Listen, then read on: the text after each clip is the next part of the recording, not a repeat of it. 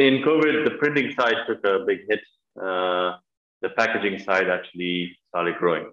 Okay, with the consumption of food and then local manufacturing going up, the packaging side actually started doing well, and the printing side, with schools being down and generally businesses not wishing to invest on print related matters, obviously that took a big hit.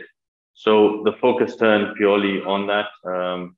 And here we're looking at now centralizing some of our functions like sales and things like that, and just making sure that rather than looking at our competitors and seeing that we're competing with people with low overheads, we're seeing what as a group of companies can we put into our portfolio or management that would set us apart, and which family, the mom and pop shop kind of family businesses cannot compete with us, right?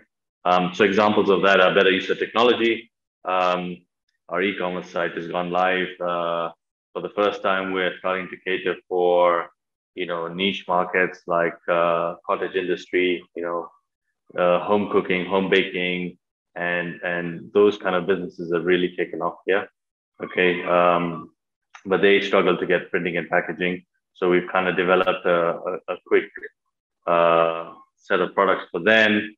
We've been able to market that on a good e-commerce platform, which is going live as we speak. But really, it's about refocusing on who the real client is and how the real client is changing, okay, in the way that they're consuming the packaging. The standard stuff has remained pretty much the same. Obviously, we look at manufacturing and all of that, but then we started looking at what other markets have been created as a result of the situation, and are we addressing those markets? And we started addressing those pretty well. So that's what's happening in the printing and packaging.